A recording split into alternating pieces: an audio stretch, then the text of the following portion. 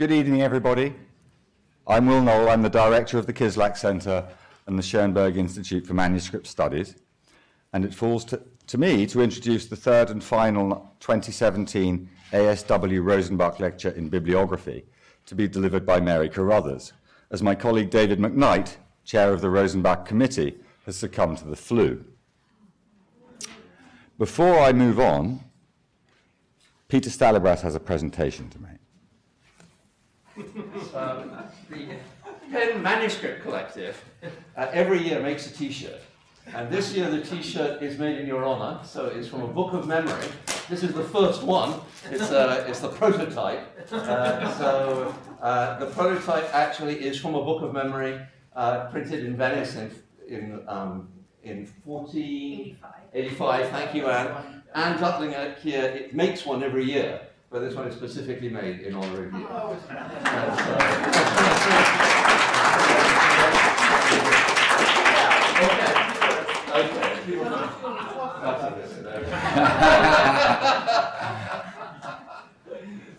Great, thanks, Peter. Before moving on further tonight, I should very briefly mention next year's series. One of Penn Library's most wonderful artifacts is a lovely, informal account book of a miller, MS Codex 1418, with entries from the late 15th and early 16th century. It's the sort of book that might have been in the hands of Manuscript, the miller whose readings got him into such trouble with the Inquisition, because among other difficulties, he took the idea of spontaneous generation a little too seriously. Minocchio is famously the subject of Carlo Ginzburg's The Cheese and the Worms, the cosmos of a 16th century miller. The Rosenbach Committee is delighted to announce that next year we move from the High Middle Ages into Ginzburg's slightly more recent world when he presents the 2018 Rosenbach Lectures.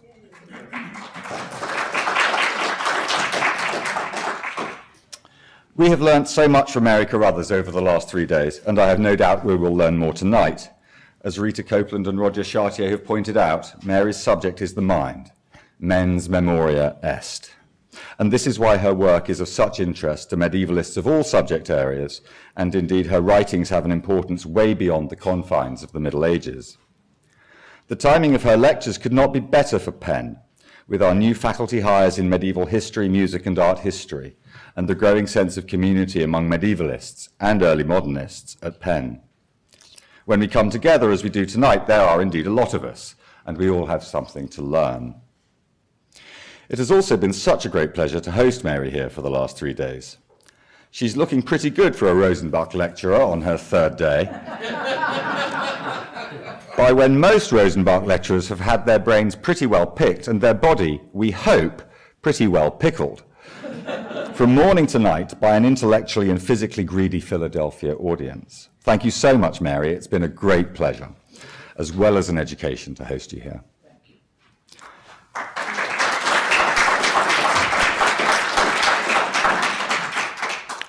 The subject of Professor Carruthers' lectures is cognitive geometries using diagrams in the Middle Ages. On Monday, she discussed geometry and the topics of invention. On Tuesday, the shapes of creativity 1, trees, towers, buildings. And tonight we get a second dose of those marvelous creative shapes, this time hands, spheres, and cubes. Please join me in welcoming Mary Carruthers to give the third and final of the A.S.W. Rosenbach Lecturers 2017.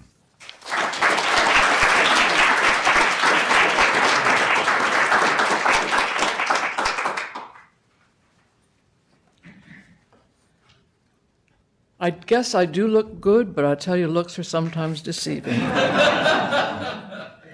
You'll also notice that I've changed the title of this particular lecture to stress the solid geometry shapes, so cubits, rotundities, and prisms. I don't mean to suggest at all that, as you know, I don't believe that flatness is a particular quality of any productive diagram, which I was trying to elucidate a bit last Tuesday, and we'll go on with that particular topic even more so tonight. I'm going to make you work, just warning you. It's been observed for a long time by Fritz Saxel, Harry Bober, Michael Evans, and many other scholars that during the 12th century, especially around Paris, there developed a fashion for elaborate painted diagrams, and that this genre exploded, to use Saxel's language, after the middle of that century. The intriguing question is why? Explanations have centered on demographic changes involving Paris and Oxford, especially an increasing institutionalizing of the universities, responding in part to a newly invigorated pastoral and pedagogic mission for clerical renewal as well as lay reform. And historians have also tended to understand 12th century developments primarily as prequels to 13th century maturities. Undoubtedly, there is much truth in all of this. I want now, however, to consider the phenomenon as a development from within clerical literary cultures, centered in the language arts of grammar, dialectic, and rhetoric, and in particular, concerned with contemplative envisioning, the practice of rationally directed envisioning and deliberately composed visiones as tools of meditation and contemplation at all but the most exalted of levels. Okay. Just to remind you. I also want to give you a word of caution. 12th century visionaries carefully distinguish between their composed envisioning, which they term visio, and address in a pastoral mode to human audiences, small and large, and divine revelation, or revelatio. This latter is a direct unveiling of divinity instigated by God, such as St. Paul experienced on the road to Damascus when he was caught up into the third heaven. Revelatio is entirely a gift from God. It is always described as very rare, and as in Paul's case, it cannot be directly communicated because human knowledge is entirely inadequate to do so. Translators like Grover Zinn are careful to have preserved this important distinction, translating visio as vision or speculation, and revelatio as showing or indeed revelation. And I also recommend the excellent discussion of just this point by Bernard McGinn in his The Flowering of Mysticism, one of the volumes, I think it's the third volume of his History of Mysticism. I've already observed that medieval scholars' classifications of their diagrams emphasized shape over both content and audience, and I've linked this to the use of logical topica, the sedes argumentorum, which you see here, as the basic tool of invention, well known in medieval learned traditions from Stoic teaching, Cicero, and especially from Boethius, whose De Differentiis Topicis was an essential text in monasteries, cathedral schools, and universities. The topics are always defined with greater or lesser detail in every discussion of the liberal arts, from Cassiodorus, whose definition you see in this particular manuscript page, from Cassiodorus through Isidore and Probanus and onward, including Hugh of St. Victor's great Didascalicon, where Cicero's Topica is named as the originary Latin text for inventing and arguing dialectic and rhetoric. My point is that medieval authors did not need to wait on universities or a full translation of Aristotle in order to learn methods of inventing arguments via topical locations. In other words, via various confirmations of logically related geometries. This is, of course, why Hugh of St. Victor quoted a definition of the topics that since antiquity had been housed with dialectic in his characterization of geometry. In the early 12th century, the early 12th century gave birth to a number of remarkably complicated examples of such envisionings, really encyclopedic in scope. To us, these seem so detailed in their imagining, so precise in their articulations, and so multiple in the shapes that they include in their design, that we can scarcely credit them except with the aid of computer-generated design software.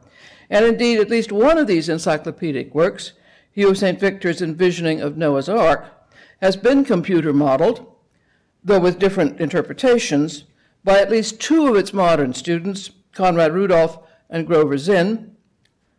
The 2001 edition by Patrice Sicard comes with a separate volume of specially commissioned images. This is in the Corpus Christianorum series. Notably, however, there are no graphic realizations of it that are contemporary with Hugh himself, nor to be found in the 85 manuscripts that still exist into which scribes copied Hugh's De Descriptio Archae or De Pictura Archae, as several of the manuscripts have titled it. This manuscript in Cambrai is the only one that has any sort of drawing at all. And yet, Hugh's verbal description is made up of lively imaginings in full color of a great many common diagrammatic shapes. In addition to the basic geometric cubit from which the structure is modularly constructed by Hugh, there are ladders, a mappamundi, a historical timeline, trees, books, many various figures moving or standing within these shapes. At one point, Hugh instructs his readers to raise the structure by pulling up on the central cubit so that the mobile bands that he describes extending to the sides from under the central cubit also draw up, and the whole structure is pulled from the flat plane into an elevation in a manner that the ark was usually depicted at this time. So in the Cambrai manuscript, these are, this here is the basic pictura, if you will, that Hugh describes in his treatise. And he describes two bands coming underneath. The central cubit is here. It has a cross on it, and it also has an alpha and omega, etc. And this is the unit of measurement for the whole thing. And then he says there are bands running underneath the ark, both horizontally and also vertically. And you have to pull up on this central form so the bands come up and it turns into an elevation. Now, over on the right-hand side is the modern rendition made for Patrice Sicard's edition. And the modern rendition is probably clearer to us, which doesn't surprise me in the least and shouldn't you. So let's just use that as our imaginative experiment, shall we? For those of you who know this text, the diagonals in the can visualize the ladders that Hugh imagines that emerge from the four corners of the ark. He describes this a bit later after he has elevated the plan. So, using your imagination, pull the central cubit that is shown in the right-hand diagram straight up from the flat page. Okay, just pull it up. Here it is. You can get it there. Is it there? Yes, I can't see it too low. here. Go up, point up with that. That's not fine. Oh, there it is. Okay, right. So this central cubit here, this is sort of like what I had to do in the first lecture. Just pull that up off the page. And you can see how the thing will rise up underneath that central cubit, largely along the diagonals. Diagonals are very important. So, as it pulls up, it becomes a three-storied structure. Notice that the Cambrai manuscript's bas de page sketches, which are made using the incised lineation of the manuscript page itself, are no more than outlines, simple aids for a reader who might need some help with his mental seeing. But Hugh fills his verbal text picture with proliferating details for us to imagine within this structure. Sometimes the details are placed within the structure seen in elevation, Sometimes it is again regarded as a flat plane. Our perspective has to fluctuate. The quadrangular three-storied ark itself is all enclosed in Hugh's text within a great mandorla, a mandorla-shaped roundness, a rotunditas, that as well includes the celestial spheres, the ranks of the angels, and the divine majesty. It is, Hugh says, an envisioning of monastic life and of the church within the divine, to be built up within oneself by contemplation. Its pedagogy resides in his intention that it be re-envisioned over and again by those who study the text picture, together with his thoughts on monastic life. So there are two treatises, actually. There's a long treatise, which is De Arcanoe, it's now known as, and that is the meditation on monastic life. And then attached to it is something that is often called De Pictura Archae. It's described as a libellus, which I would ordinarily translate as something like a pamphlet. It has to do with the relative ephemerality or permanence of the particular book. And they usually come together. There's some manuscripts where it is separately copied, but most manuscripts, the two come absolutely together. And in his libellus, in his little pamphlet description, his pictura, he casts this pictura throughout in the present tense. I pingo, meaning I paint, scribo, I describe, and why the movements within it are also always given in the present tense. Hugh does not present his ark as a completed product for others to admire, but rather for his community of canons to use as a machine, as an ars inveniendi, as Cicero terms the topics, for freshly composing via the well-known techniques involving various configurations of your own made sedes argumentorum and cues to your learning. It's your own composing activity that counts. It's a means to the fashioning of your soul, which is really the only product that truly matters. And I've given you this text on the handout of texts here. So this is number H on there. And now we place, I'll just read the English. And now we place before you the pattern of this our ark, as we promised, that we are picturing on its outside, that from the outside you may learn what you should do inwardly, so that with the form of this exemplar in your heart, you will signal by your behavior outwardly that the house of God is built within you from its literal words. I've indicated in the Latin that the ablative plural letteris, which if you take literally has to mean something like straws, which I really don't think is what Hugh had in mind, is an alternative form for litteris, in other words, the literal words of the text. As Hugh writes at the end of his meditation on Noah's Ark, this pictura serves as a summary for that longer treatise. Such picturing has also been called visual exegesis, and the assumption is also sometimes made that ekphrastic texts must always describe a real artifact that has now been lost. I think this is very common. I've encountered in art history in particular. But I think it's a usage that comes up in the Renaissance, but it is not, in fact, particularly a medieval usage. Because descriptio or pictura, and the words are synonymous, in medieval rhetoric, applies to any and all descriptions of an artifact, real or imagined. Indeed, in medieval literature, far more frequently imagined, as, for example, the artworks that regularly pop up in medieval romances, vernacular and Latin, and those of you who've read any of them will be familiar with these. Pictura is a genre of medieval literature and also a figure of thought in medieval rhetoric.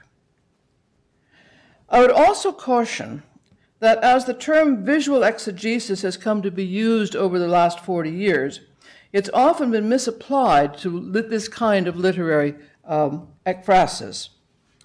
Hugh's pamphlet about Noah's Ark inspired several similar ekphrastic works, composed within a generation of it, chiefly in orders like the Norbertines and the Cistercians, with close ties to both the Victorines and also the Carthusians, which is the other contemplative order that makes a lot of use of this kind of meditative envisioning. So the Benedictine abbot Peter of Celle, who had studied in Paris, in the 1160s composed a contemplative work, De Tabernaculo. The Norbertine canon turned Carthusian Adam of Dryburgh composed one De Tripartito Tabernaculo, and Richard of St. Victor, a generation after Hugh, composed his De Contemplatione Maior, his large text on contemplation, sometimes now known as the Benjamin Major, which became for the later Middle Ages the great guide to the traditions of monastic contemplation.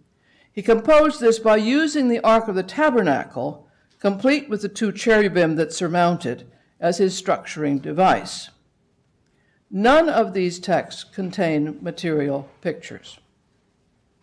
And these works are not exegesis, at least not the usual understanding. That is, their goal is not the explication of the biblical text by means of glosses of the words, excerpts from earlier commentaries, and so on.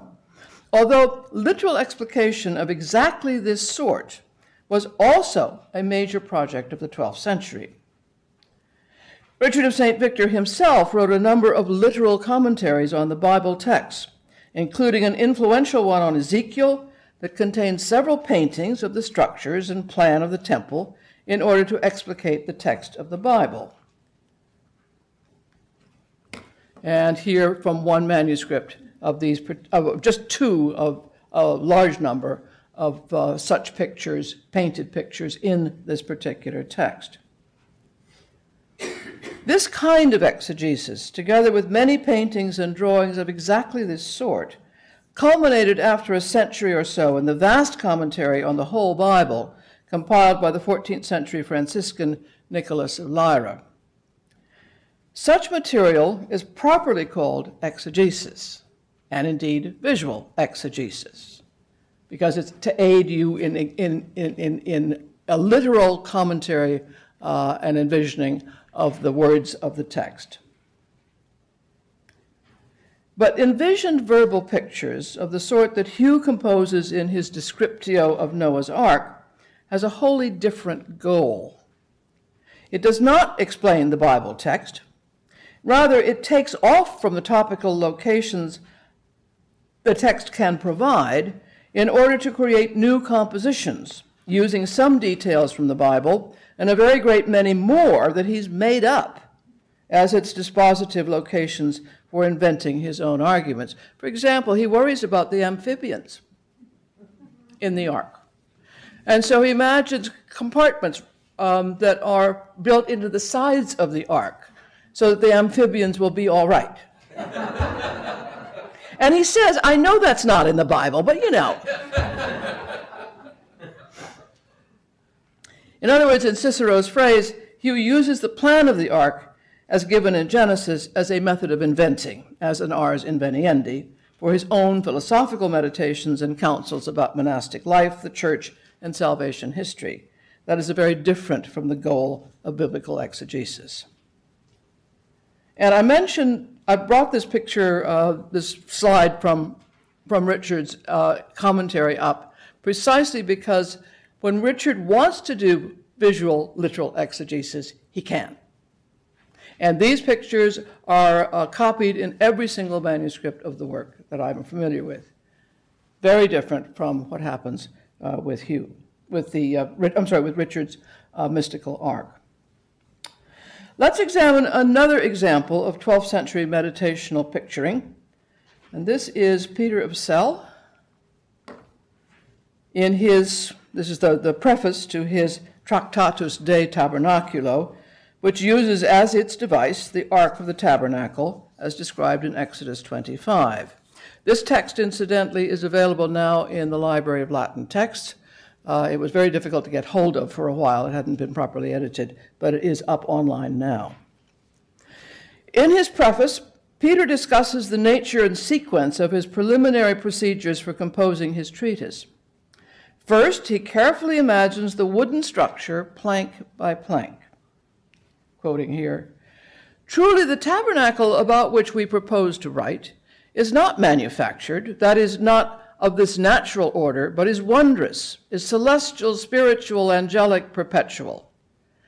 Nonetheless, we place before your eyes, prae oculis ponamos, that earthly one of Moses fabricated by earthly work, and transferring our attention, or intention, you can translate the word either way, transferring our intention from visible things to invisible ones, with a whole heart, we ascend toward the east above the heaven of heavens, singing, Blessed are those who dwell in your house, O Lord. And indeed, using a plain and pedestrian style, that is what would be known as plain style, actually, in rhetoric, and there's a pun, because Peter, like so many of these guys, is never really plain style. So it's a style, stilo, and also a stylus, of course. In a plain and pedestrian style, I set out my subject matters within the fabric of the tabernacle. Now, indeed, as though having tried building with a real axe the individual parts of the future fabric, we place before our eyes the very words of the law, again, deriving from Exodus 25, and in our own fashion, we construct or construe the mystical or moral house. In other words, we use this compositional geometry to construe in our own fashion, and I think that's very important in here, this mystical or tropological meditation upon the words of God's law, the sort of allegorized mystical meditation built upon the literal ornaments and measurements of the Exodus ark, the gilded timbers, the cherubim, the rings, the poles, and so on, that in fact serve to organize Peter's whole Tractatus. In his treatise on the same Exodus object, it became particularly popular in the later 12th century, Richard of St. Victor uses the same composing strategy, applying it to the stages of his argument. And again, I've given you the text on the handout. For example, first, he says, we must consider what the sides of the ark represent. In our ark, we make two sides opposite to each other, the one being fairness, the other iniquity. I'm using Grover Zinn's translation here, although I would actually prefer to translate it as righteousness, one being righteousness and the other iniquity. Then we make the other two sides in direct opposition to each other, the one being success and the other misfortune. If you want to take a piece of paper out and sketch along, you're quite welcome to do that. Okay, so we have a square, right? And we've got opposites on the two sides that are vertical and the two sides that are horizontal. Where success and iniquity meet, where misfortune and iniquity meet, they form one corner of our imaginary ark. Where success and iniquity meet, they form the second corner. The meeting of fairness or righteousness and success constitutes the third, and that of righteousness and misfortune, the fourth. Is it beginning to look a little familiar to you? Okay, if not, it'll come on. Okay, at the first corner, the iniquitous meet misfortune. At the fourth corner, opposite, diagonally opposite, the righteous are strengthened. At the second corner, the iniquitous are abandoned by God. At the third, the righteous are sustained by God. And then Richard goes on to augment these basic topics with various moral arguments. The iniquitous are reproved by misfortune, but remain in their iniquity because they're iniquitous, right?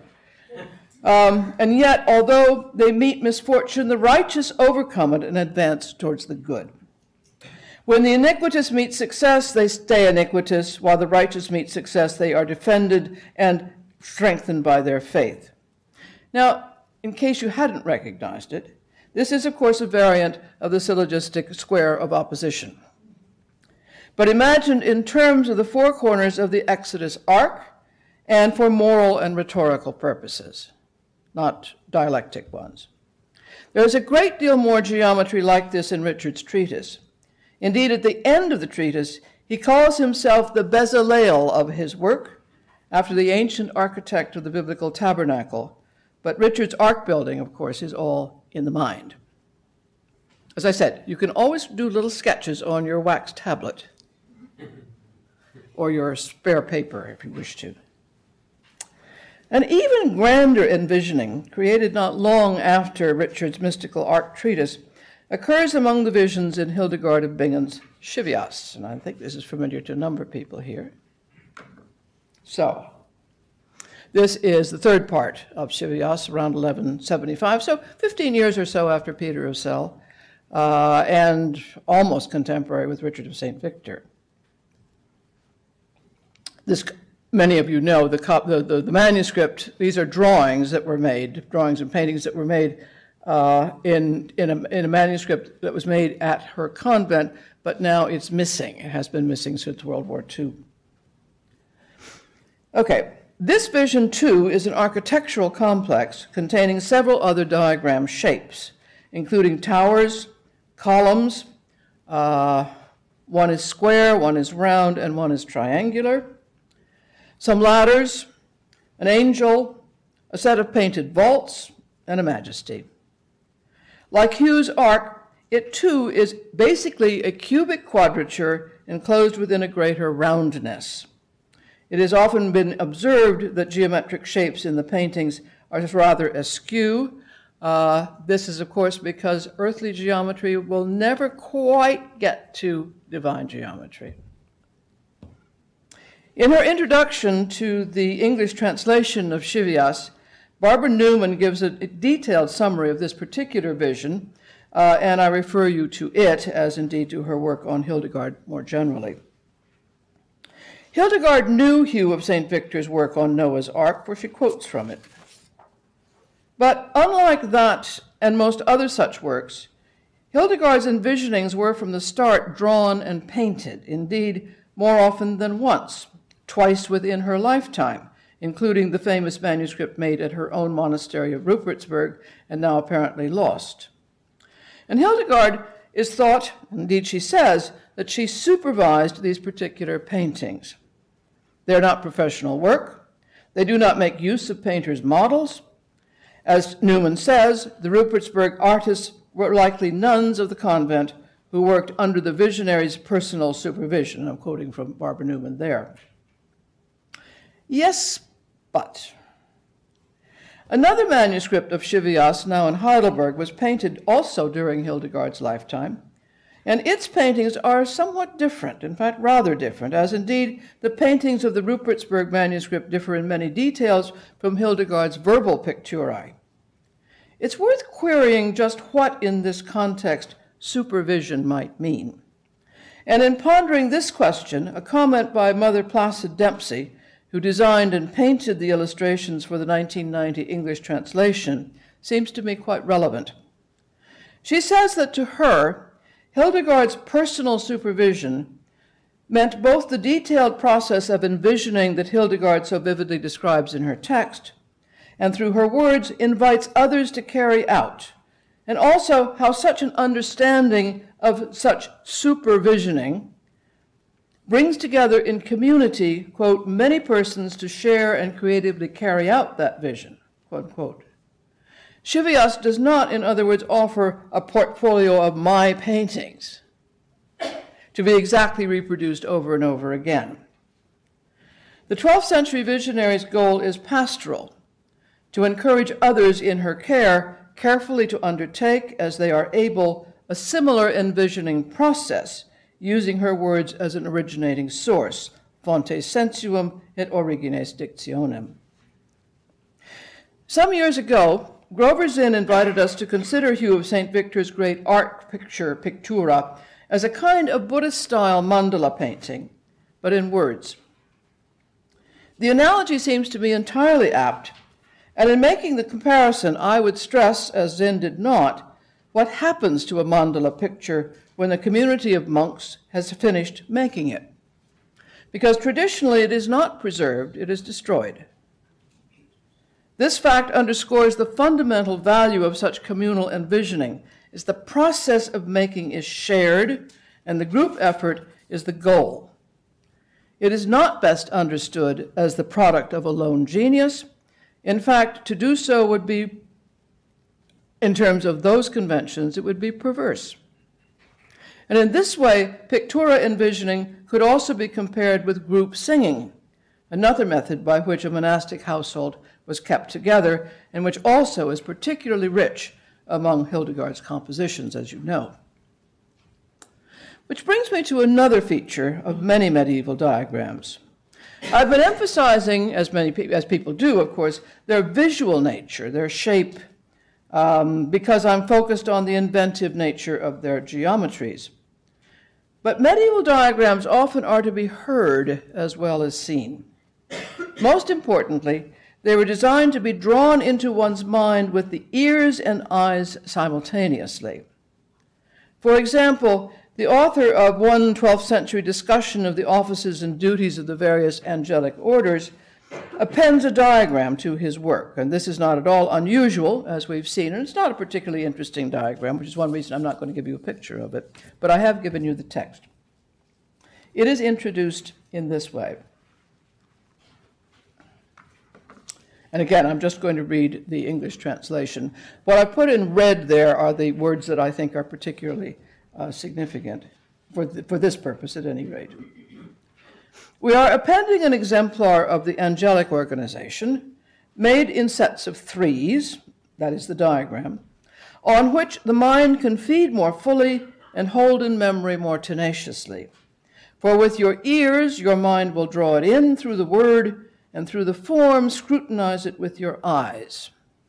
So evidently, this monastic teacher intended his diagram to be the basis of oral colloquy, as well as silent meditation. And I think that's probably true of all of these diagrams, especially in this 12th century context.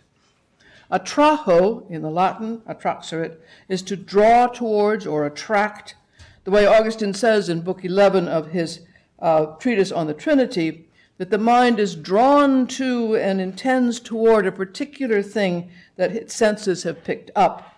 The first stage in the communist senses of that conceptualizing of sensory data that produces a mental intentio, what we call a notion or a concept. It's worth pondering at length, it seems to me, how greatly the medieval model of cognition, Augustinian and Thomist alike, conceives of consciousness as desire. Our very awareness of the world in which we act comes into being as our desire focuses our various affected senses intently on something we wish to know. It's not anywhere near as intellectual an activity as it has become. In the letter to the monk Guibert of Jean Bleu, in which she describes her life and her visionary techne, Hildegard of Bingen emphasizes how she hears and sees and knows her vision, which I take to mean how she cognizes it, how she knows it to be a truthful sensory experience, not an hallucination, even though she uses only her mental senses, as she says, and not her exterior ones. She says over and over again, simul video et audio et scio, right? At the same time, I hear, I see, and I understand. And then she goes on to say that as though in a moment, in momento, what she cognizes, she also is able to retain, and that's that consolidation of memory that neuroscientists still talk about. Quasi in momento, hoc quod scio disco. I learn and remember. Now, Barbara Newman has emphasized that this letter was composed to persuade us of the authenticity and authority of Hildegard's envisionings, to believe her experienced teachings confidently.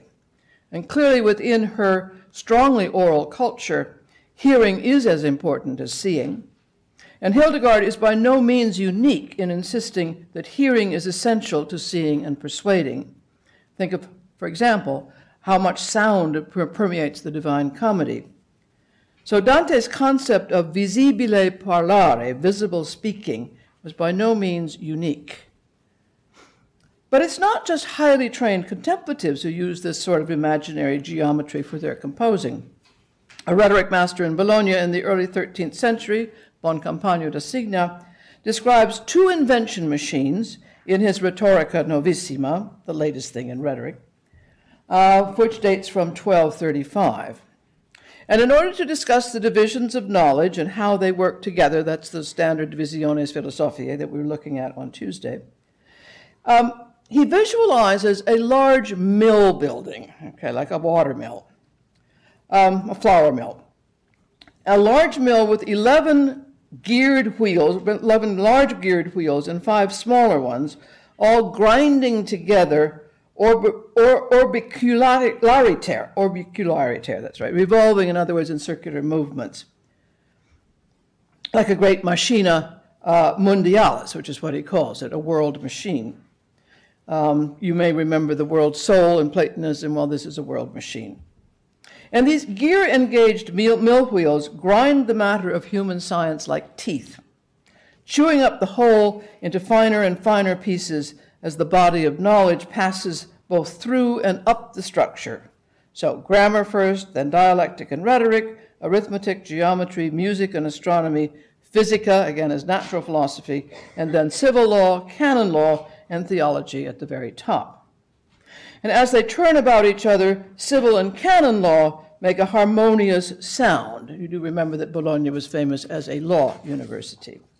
There's probably a message to the faculty in there. Boncampagno probably expressed a hope rather than a fact. And at the very top of this machine, theology, he says, revolves about a great ladder, that would be Jacob's ladder, though very few, as he notes, either wish or are able to climb it.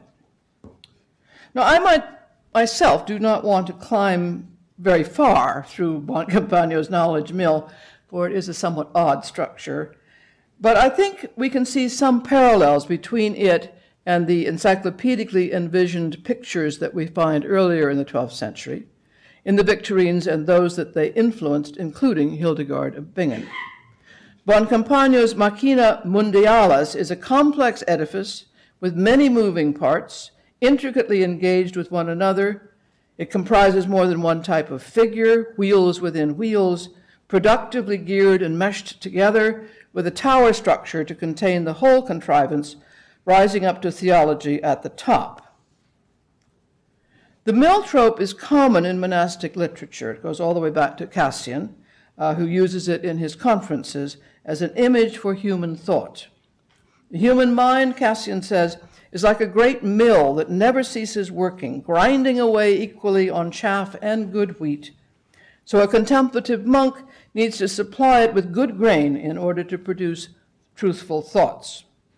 Garbage in, garbage out is a very, very old maxim.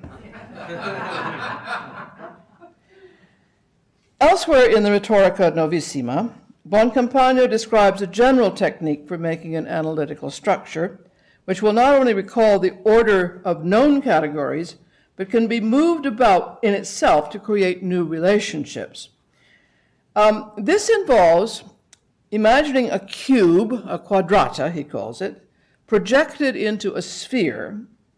And Boncampagno says that a person wishing to analyze the different aspects of any subject should place each individual part marked by a distinctive and thus memorable image in the locations, the loci of this figure, which could yield as many, therefore, as 16, 8 sides and 8 corners. And then remember the square of oppositions, okay? One then draws lines, linea, he says, amongst these loci, similar to the lines marking relationships shown in the familiar square of opposition, along the sides and across the diagonals. And then the whole contraption, the cube, complete with the images in its various loci, with lines connecting them, and all inside this sphere. And Boncampagno is very particular that it's the sphere of the sun that this is in. This whole thing is then rotated to make different and perhaps unexpected combinations of ideas out of its parts. It sounds peculiar, and Boncampagno apologizes that the technique is obscure, and he may not have described it very well, which is certainly true. And in fact, you could read the translation of it. It's in the anthology on the craft of the medieval craft of memory that I did, translations that I edited with Jan Zielkowski.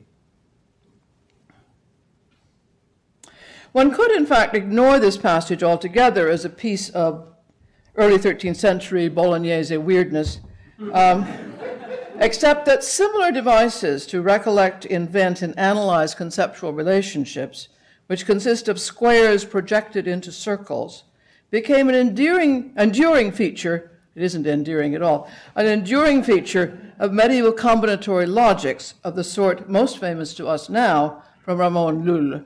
Llull died in 1316, the Spanish mystic and Franciscan preacher. It occurs also over 150 years later in the earliest printed art of memory, composed as part of his Ars Inveniendi by a Catalan humanist by the name of Jacobus Publicius. In the earliest versions of Publicius's Ars Oratoria, and do notice that this is connected now very much with rhetoric. It's not just a matter of university logic courses. The Ars Oratoria circulated widely in the decades after its publication in Venice in 1482. A square is printed in woodcut within a set of concentric circles, its sides and corners marked with the different letters of the alphabet, which you see. And notice that there are only 15 locations. There should be 16, but the Vermis takes up some of it.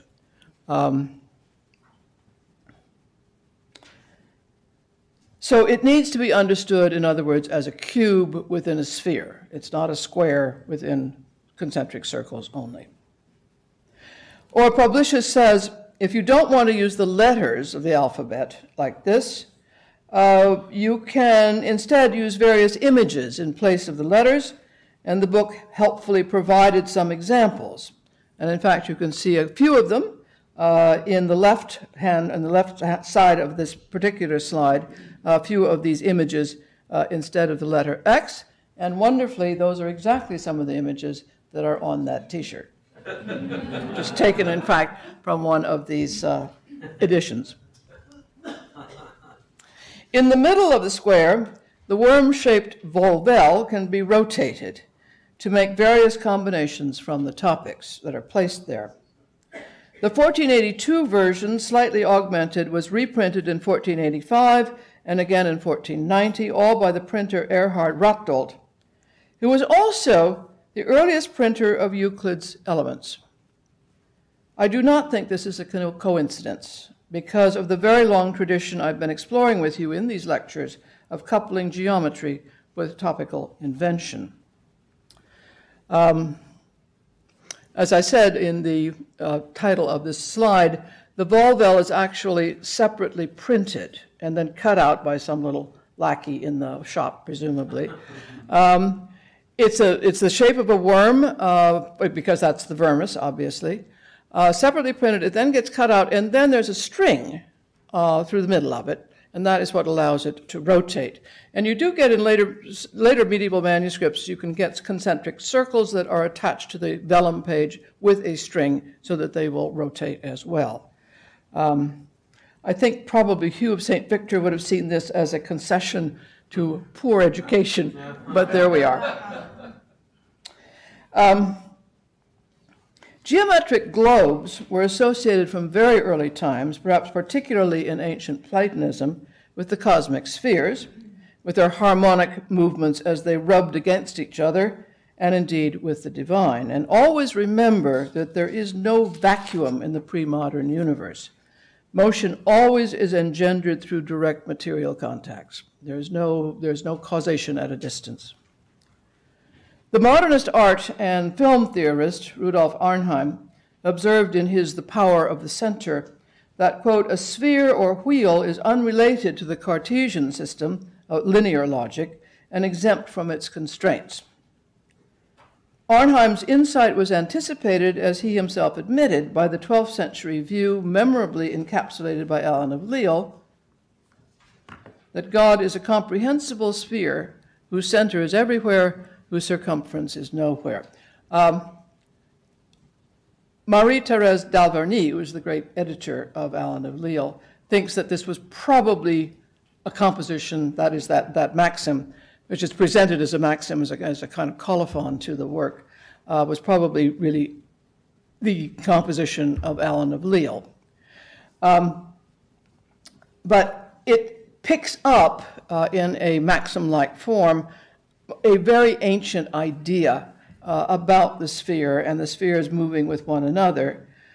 So I put up as well this brief quotation from the Consolation of Philosophy about the cosmic circles and how they move. Because unlike a quadrature, a rotundity can express at once both the created universe and the creator, as it does in this recently restored pavement, the Cosmati pavement in Westminster Abbey. So I'll just go back to the Boethius to pick this up. Consider the example of a number of spheres in orbit around the same central point. The innermost moves toward the simplicity of the center and becomes a kind of hinge about which the outer spheres circle, whereas the outermost, whirling in a wider orbit, tends to increase its orbit in space the further it moves from the indivisible midpoint of the center. If, however, it is connected to the center, it is confined by the simplicity of the center and no longer tends to stray into space. And although there's no evidence for this, it did seem to me that Boethius may be somewhere in the back of this particular extraordinary mosaic pavement. It's opus sestile stonework, and the craftsmen and materials all came from Rome. It is now in front of the high altar in Westminster Abbey, right in front of Edward the Confessor. And I recommend to you this website from Westminster Abbey. Will tell you all about it.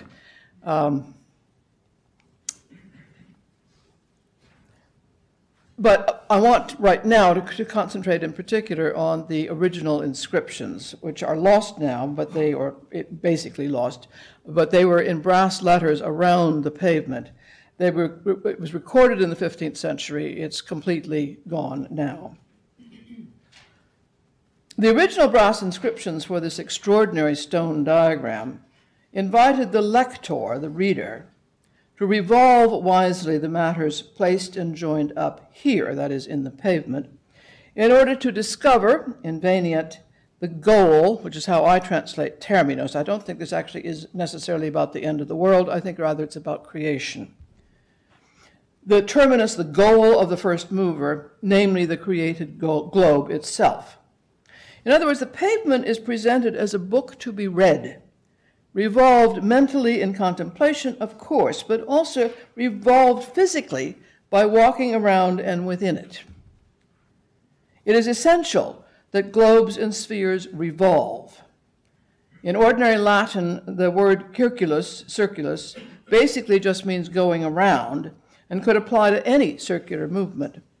For instance, in classical Latin, a circulator was a sort of town crier or an itinerant storyteller who gathered people around him. Circulus was also applied very early to the celestial circuits, the zodiac and the ecliptic, through which the heavenly bodies move. They are always in constant movement. So motion is inherent in the very definition of circle, a motion that returns on itself, as the Latin preposition circa suggests. Moreover, a sphere was considered to be a universal shape, as also the shape of the universe. So it's both universal and the universe. When medieval philosophers talk about how the universe shows the divine creator's work, they're not only talking about its features and denizens as recounted in Genesis, but also considering its fundamental geometry. Martianus Capella's Lady Geometry characterizes the sphere as, quote, containing all figures within itself.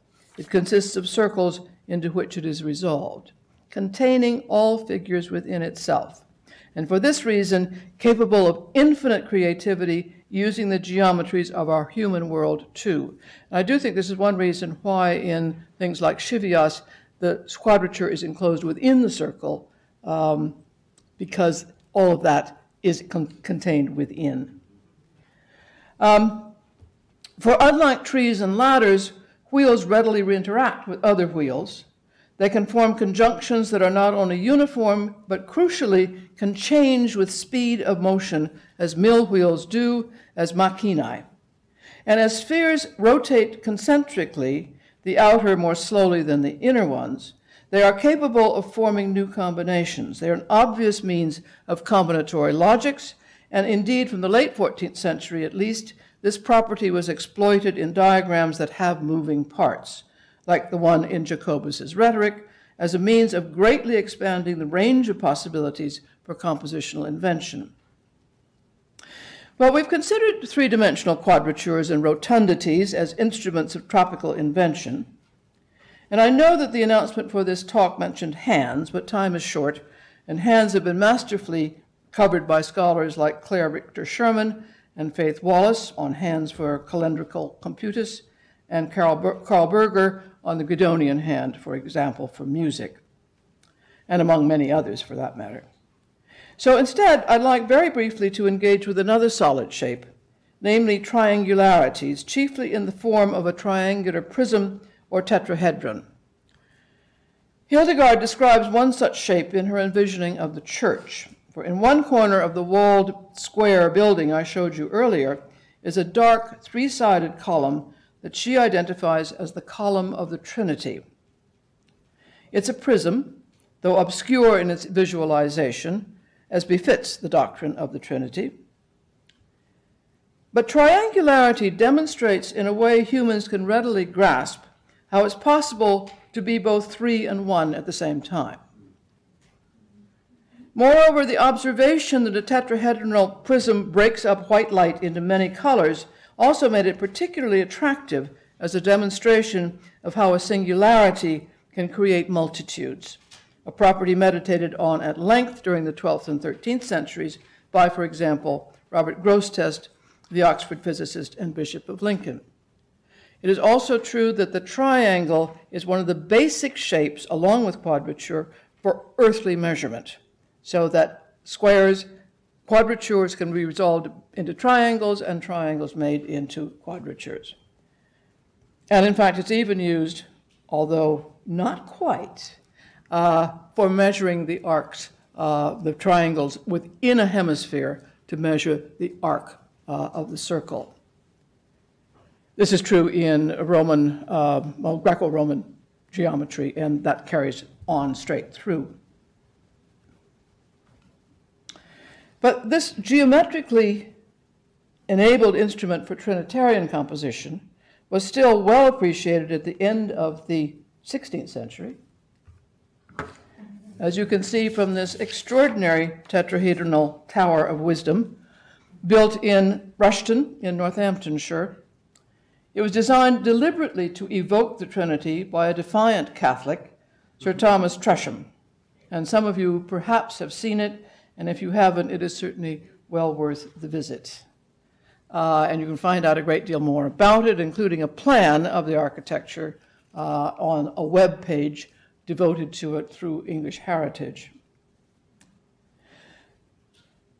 Through its many inscriptions, which play throughout on the number 3, partly as a pun on his name, Trace Ham, home of 3, the building itself presents a readable, if concealed, set of arguments for his Catholic belief, a material bringing before the eyes witness for his confident faith.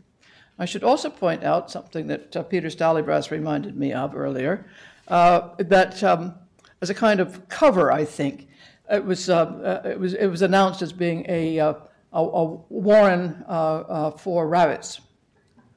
And I refer you to the picture I showed you on Tuesday of that very standard image, invention image of finding the concealed rabbits. Well, in 1570, the first translation of Euclid in English was published in London, together with an extensive mathematical preface by the Elizabethan polymath John Dee, an advisor to the Queen, who as a young man lectured in Paris on the subject of geometry.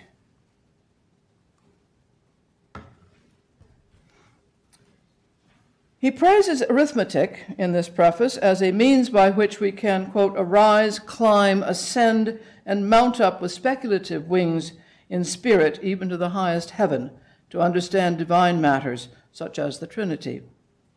And then he writes, and this is what I'm giving you here, geometry is the knowledge of that which is everlasting.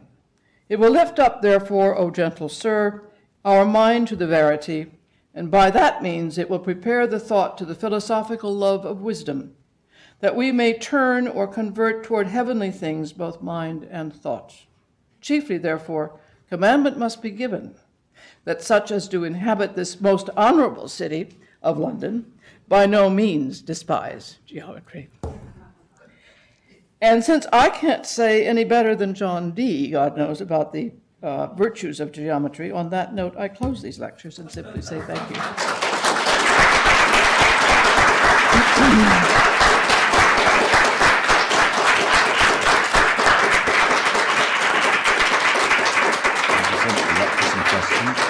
Fine, if I've got questions, sure.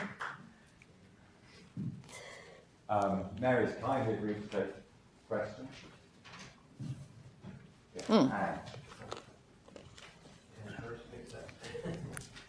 Thank you. This was really interesting. Our colleague Don Duclos was here the first night, and he asked me to ask you this. Okay. He said that he's worked a lot on Nicholas of Cusa, and he says for Cusa, mensura is what mind comes from, which fits very nicely with what you've been talking about tonight. Yes. And I wondered if you run across that anywhere. Not in what I've been looking at, but I really sort of stop in the mid-13th century for a lot of this. I mean, I got as far as the Derivaziones. It's not in Hugozione of Pisa, and that's around, about 1200. But it doesn't surprise me in the least, and it's a wonderful etymology to add to the whole mix. Yes, exactly. And mens, cure. Absolutely. And it fits in with what John Dee is saying here, you know, that this is the means by which you mount to the divine. Yeah. Thank you, first of all, for a triad of wonderful lectures. My question is about this practice of group envisioning that you mentioned, and you kind of likened it to a mandala. And so, I guess I wonder if you have any thoughts about the kind of what you see as how you envision this sort of social practice of imagining these diagrams as a group. Is it something that is oral? Are there sort of diagrams literally drawn in the sand? I mean, we have the manuscript tradition, but are there sort of ephemeral ways of demonstrating diagrams that don't survive? Do we have evidence for it, or is there? Can you imagine how it might have occurred? Yeah, I mean, I can imagine it being read out in a monastic colloquy, for example. And I can certainly, more than just imagine it, I'm quite sure that various ephemeral surfaces could have been used to draw this, because in fact, that's standard. And the word abacus refers not only to the beads on and the arithmetical kind of computation, but an abacus is a sand table, basically. That's one of its basic meanings in Latin. And in fact, in Martianus Capella, Lady Geometry carries an abacus with her so that she can draw the figures on the sand.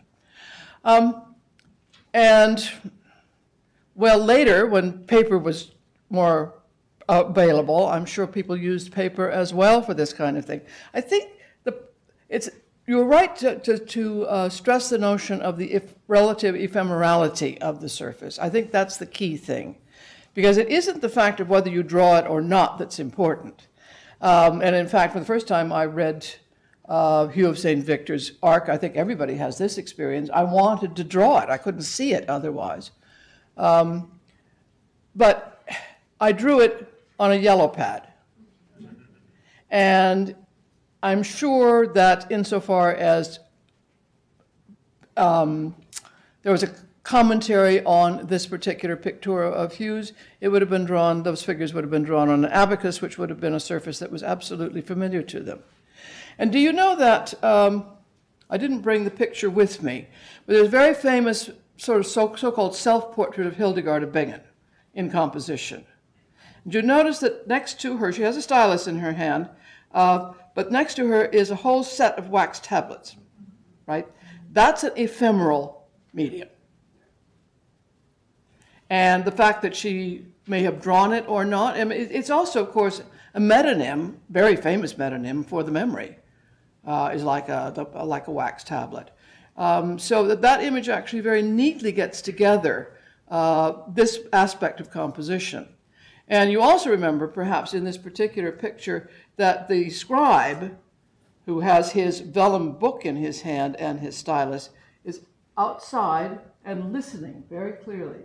He's got a sort of this big ear coming around before he actually writes down. So I think it shows the stages of textualizing, I think, very well, that particular picture. Thank you. Thank you, Mary. This was just marvelous. Thank you so much.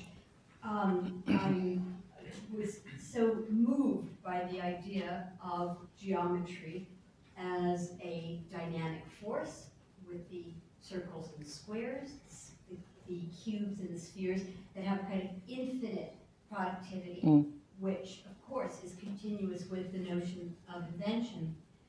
But I wondered also, I was reminded, surprisingly in the middle of this, of one moment at which a geometrical figure is used as a containing a dynamic as opposed to an infinitely productive dynamic. So the example that I have, and it may simply be because it's 13th century and scholastics just don't like infinite productivity. They like you to come back to the center. Yeah. But it's an amazing geometrical figure that's used by the a 13th century gloss on Donatus, where they're so anxious about figurative speech. What does figurative speech actually do? And so he uses the idea of a straight line, which has an oblique attached to it. And what that straight line is doing is it has rectitude, and that's the thing that you're referring to. And then the figure is that oblique, and it kind of moves away in an arc from the straight line, but it has to come back to the straight line. That's the point. It's actually contained or restricted by the straight line. So there you have this geometrical principle that's being imposed, if anything, to restrict the productive dynamism, right? And so I don't know if that's specifically scholastics, because that's just their anxiety.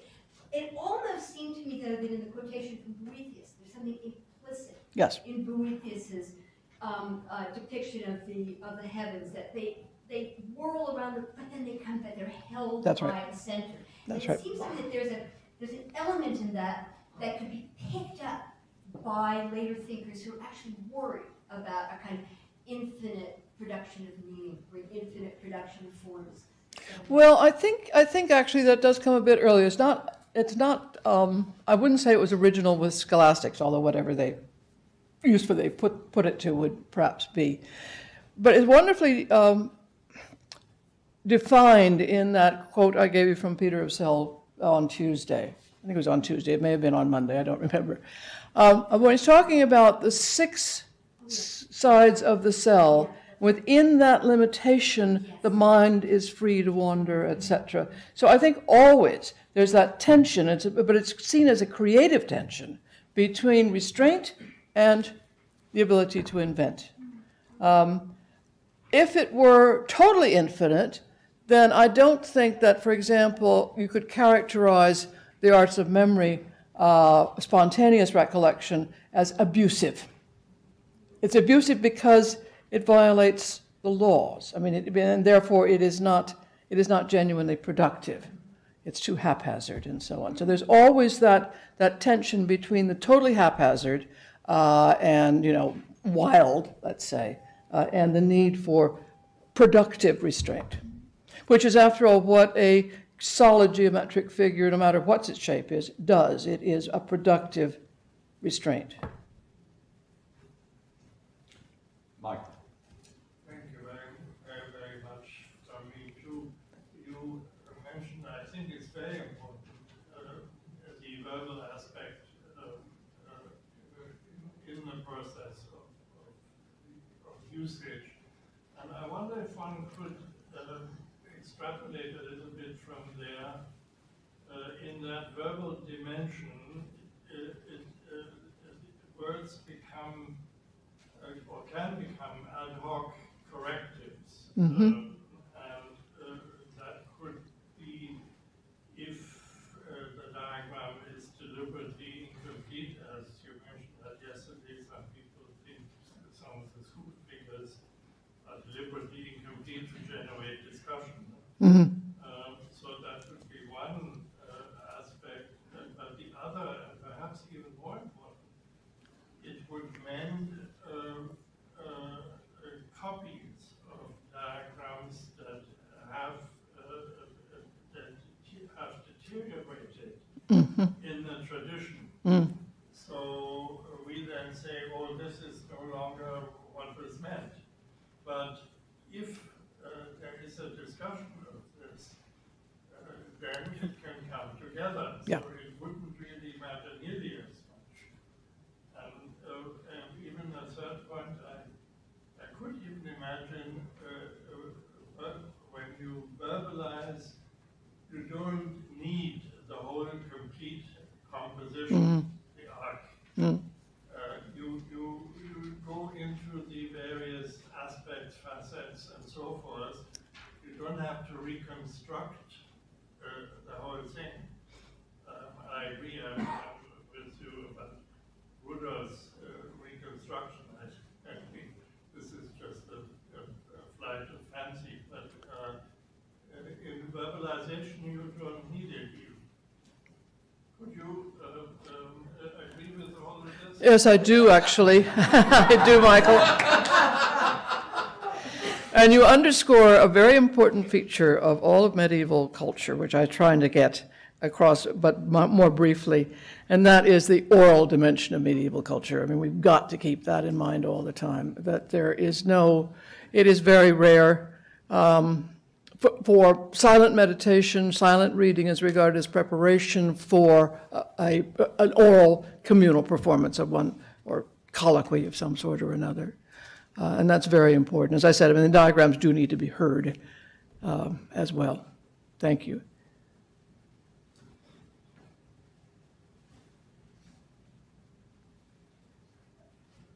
Thank you very much for passing the talk.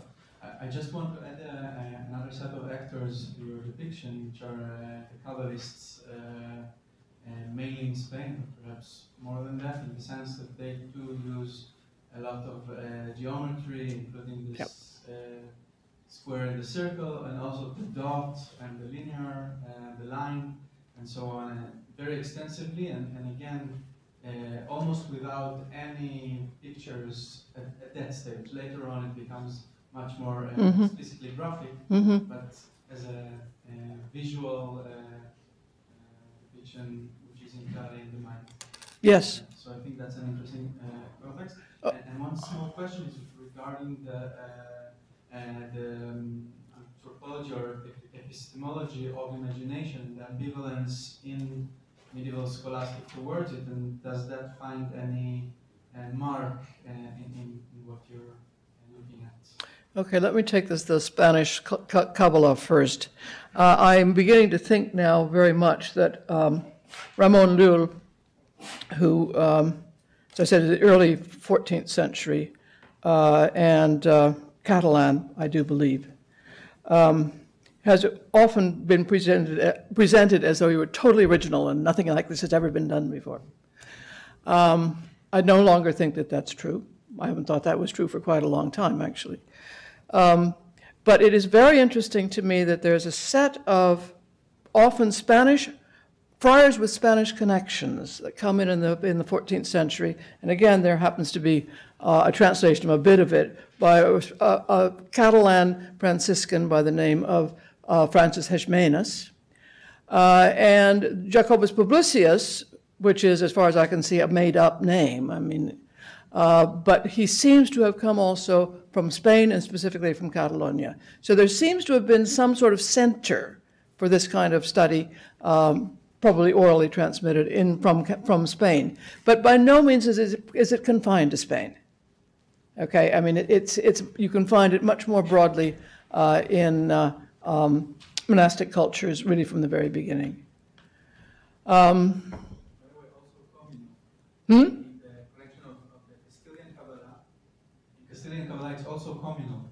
Yes. We now know that these are groups that Yeah. do it together. Yeah, very interesting. Yeah, yeah. I think it's just very much a matter of you have a small community, and it is a way of community building. I mean, if you leave the religious element out of it, which you hardly can do, but I mean, it really is, we tend to think of it entirely in terms of individual invention of sermons, etc., for other purposes. But for the purpose, very much a creative purpose of creating a community, it's also extremely important, it seems to me. Could we go back to the Westminster? Yes. Because I was fascinated by the Boethius quote about how the spheres, the outer spheres, have a tendency to whirl out of control and whirl away. And I've always been fascinated by these mosaics, that they're connected. In other words, they're not separate. You actually get the way in which the square in the middle goes out and round. Yes. So it actually holds them. Holds them together, that's right, yes. And I was thinking back to your notion of when you actually were presenting in the first and second lectures about the brain. And again, what you've got is this notion of separate areas, but interconnections. Again. Yes. So again, these are actual interconnections.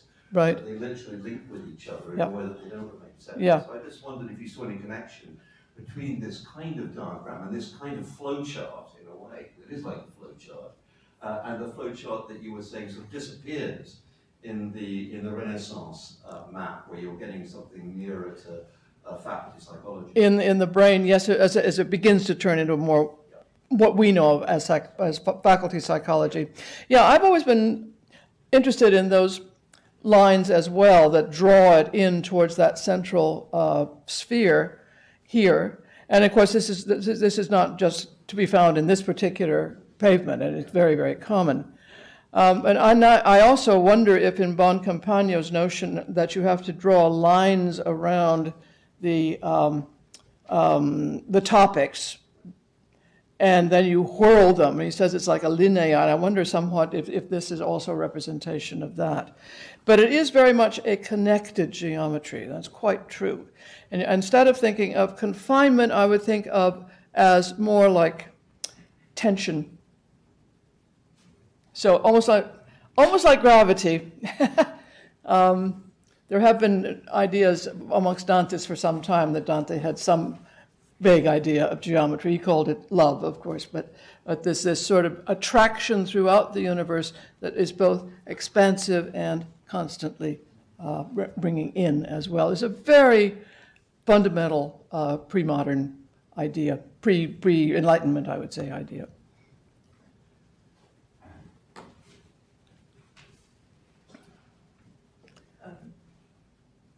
I have to ask you about Hildegard. Okay.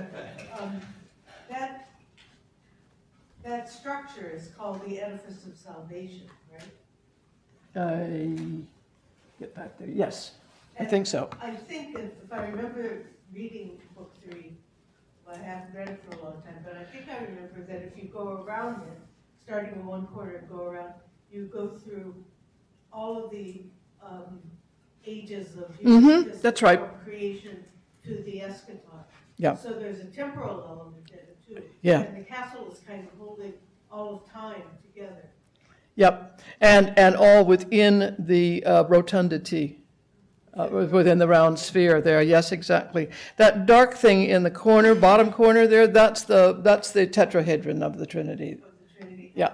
I think the winged thing in the corner is something that has to do with the eschaton. Yes, it does. I think it's a seraph, if I'm remembering correctly. Each element in this, I mean, this is sort of like the overview, the summary image, except it comes at the beginning. And then subsequently in this third part, Hildegard does a more detailed moralizing and imagining of each of the elements in turn. The other thing about this that I find really very interesting, and when I first saw this, I thought this is weird, because she really emphasizes the corners. And Christ is the cornerstone. And Christ is the cornerstone, that's right, exactly. But you could also see this as yet another adaptation of a square of oppositions, basically, without that kind of logical element in it. And you can see very clearly in here also that what Madeleine Calvin has picked up about Hildegard's geometry, which is it's always just slightly askew, because after all, it is not measuring the earth. It's a divine geometry. Can I beg your indulgence and just go back to the cosmati? The cosmati, okay.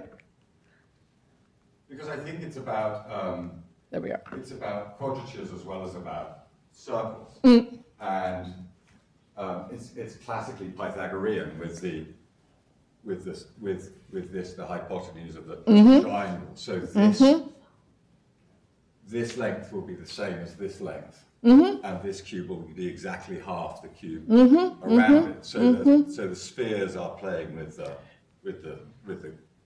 cubes at the same time. Absolutely, absolutely. And the squares can be resolved into triangles, and the triangles meet into squares.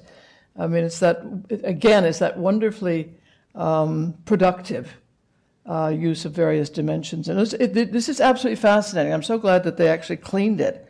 I don't know whether they let you look at it still, but you can, as I said, examine it on the website there. It's well worth spending time with.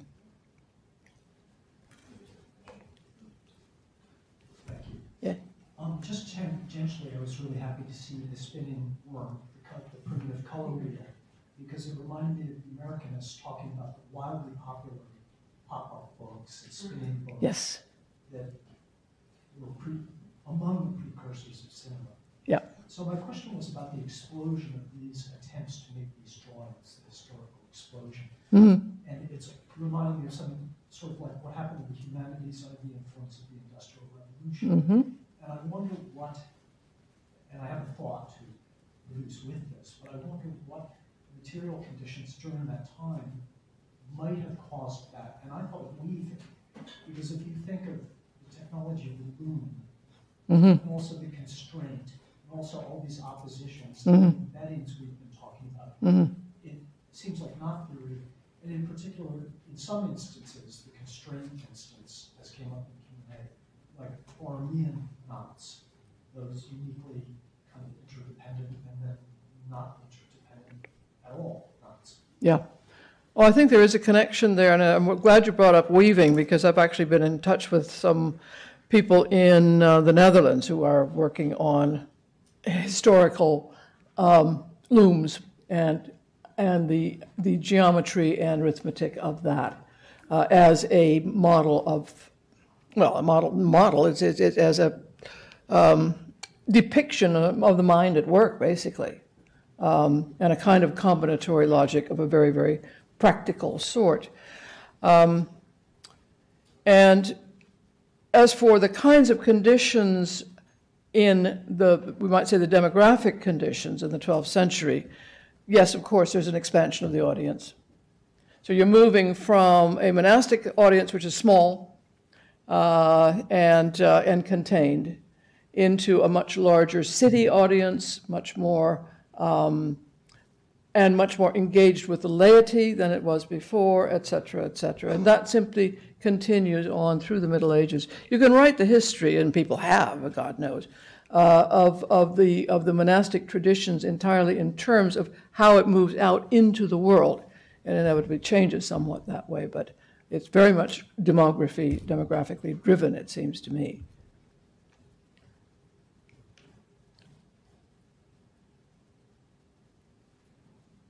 Okay, well, I think perhaps it's time to wrap up what's been a truly wonderful week, and to thank Mary Carruthers for an extraordinary Rosenbach Lectures 2017. Mary, thank you very much. Thank you.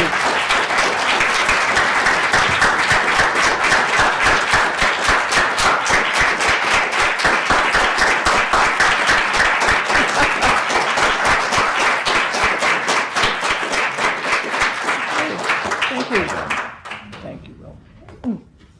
Great. That's just so extraordinary. Amazing.